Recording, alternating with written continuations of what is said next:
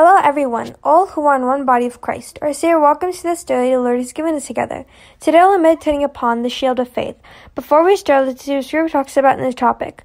Ephesians chapter 6, verse 16. In all circumstances, take up the shield of faith with which you can extinguish all the flaming darts of the evil one. Now let's see what we can learn from the verse we just read. Believers need the shield of faith. Faith means total dependence on God. Hebrews 11:1 says faith is confidence in what we hope for and assurance about what we do not see. We need the shield of faith because Satan will shoot his fiery arrows of temptation, doubt, fear, despair, accusation, or problems. Strong faith can deflect those arrows.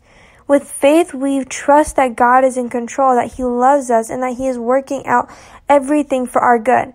Such faith can deflect Satan's flaming arrows. We're not expected to have faith in our faith.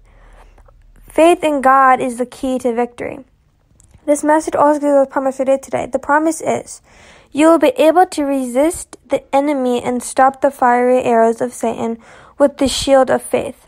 Let's close time in prayer together. Please join me in this prayer. Thank you, Lord, Heavenly Father, mighty, wonderful God. Thank you, Lord, for the shields of faith to help me deflect Satan's fiery arrows of my daily temptations. I know that I will face a constant barrage of attacks throughout my life. May I use the shield of faith to provide protection. In you, I found my protection. Continue to work on me to keep my shield of faith strong to protect me throughout my life.